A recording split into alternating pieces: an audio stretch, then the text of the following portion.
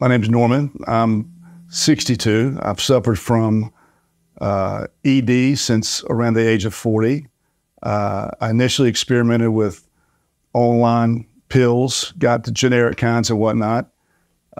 Did that worked, did that for 4 or 5 years.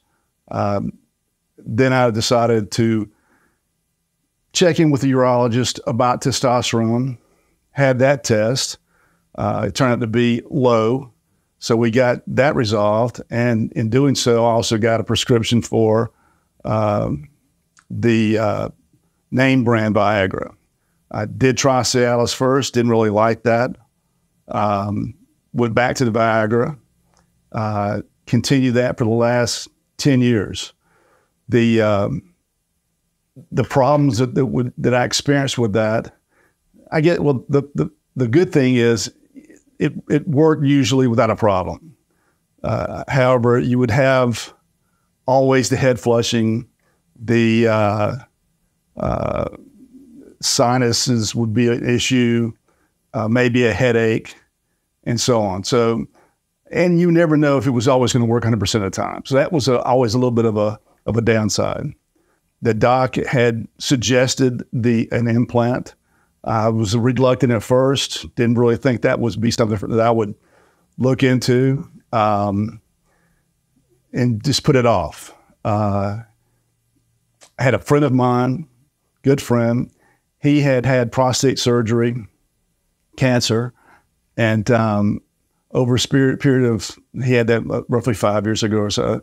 Anyway, he got an implant 6 months ago and was raving about it. Once I had a good conversation with him about it, then I was less reluctant to the mental aspect of the implant. The good part about what Dr. Kaplan did for me was his procedure is a single procedure above the pubic base, and he accesses the scrotum as well as the insertion of the implants. Point is, it's one incision. My buddy, he had two. He had one in his scrotum that he said it was the size of a softball for about a month, extremely painful and so on. So anybody contemplating this, I would strongly recommend a single access point for the procedure. In honesty, there was significant soreness, not a swelling, but soreness, because there's two access points on the head of the penis that they have to go in and pull the tubes up and to the tubes. So it's a foreign object in your body. I didn't have any soreness in the incision area, none in where the reservoirs were placed. The ball in the scrotum, that took some getting used to. Give anything a week and you were good to go. It's not something you want to jump off and get initially. I would think that it depends on the severity of your situation. If you can medicate it and you're happy with the results, then go that route initially. It is an invasive procedure. There is, something that's inserted in your body, which, there always is a little bit of a concern there, obviously. So, but in retrospect, my history, I went through the medications, went through that process, and came out the other end 15 years later going, okay, well, I should have done this a lot sooner. Georgia Urology has always been first class. I mean, there's never been an issue.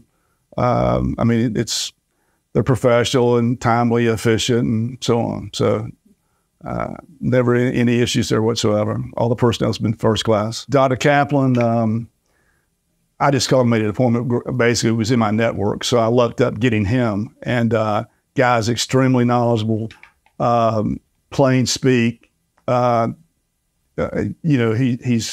He comes across very caring, of course, but knowledgeable and trustworthy.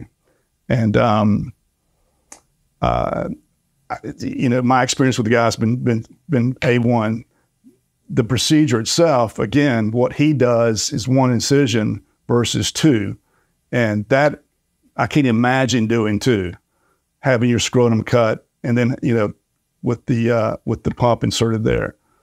That's just that would be very painful. And my buddy had that. That's what he'd done, and his was the size of a grapefruit for about a month. So not good. But yeah, I couldn't speak more highly of Dr. Kaplan.